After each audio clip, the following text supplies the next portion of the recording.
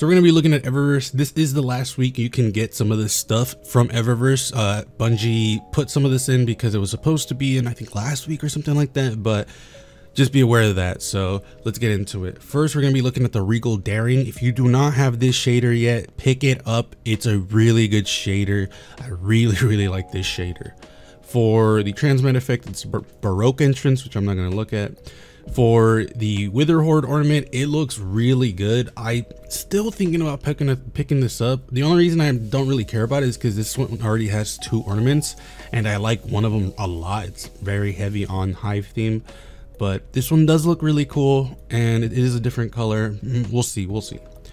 For the Ghost Shell, we have the Sweet Sprinkles Shell, which is really cool. It's basically a donut. And then for the stuff at the bottom, we have the Seashell Projection. We have Sudden Squall for the Sturm Hand Cannon, which it's fine. It's cool looking. Are you gonna use Sturm?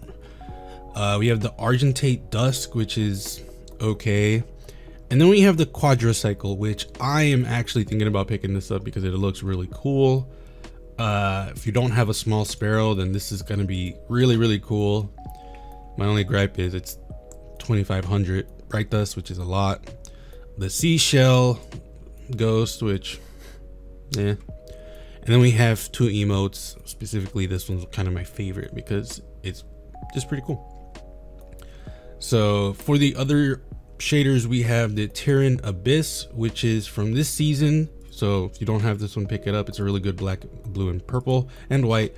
But you know, for the other ones, Boreal Char. I literally just made a video about this shader. I don't even remember which video it is. I'll have it here maybe if I remember.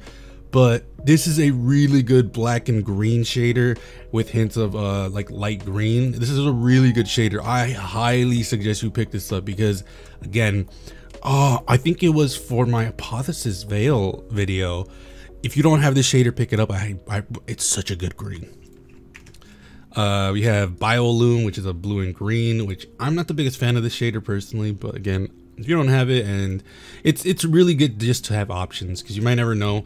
There might be a set that just has like turns all of this shader just black. An armor set specifically is what I'm talking about. So yeah. And then we have Sunrise Warrior, which is a pink one. It's a really good pink. I just can never use it just because I just can't find anything that'll look good with it. So that's pretty much it for Eververse. Unfortunately, I was hoping it was going to be the last piece of the armor for the solar armor, but not yet. We'll see. Unfortunately, the Cloak of Backers and the other stuff is not going to be available for Bright Dust, which is unfortunate because I'm not buying that. The $6 for a cloak is ridiculous. For a class item is ridiculous. So yeah, let me know what you guys think. I will have some more fashion for you guys. I'm currently editing Fellwinters, and I think you already saw one of my example sets for the Bombardiers, but I think, yeah, that's one of the example sets. So I totally forgot I had it, and I don't want to redo this video. So yeah, let me know what you guys think. Again, if you guys want to see certain exotics themed videos and whatnot, let me know in the comments below. I'll definitely get started on that video.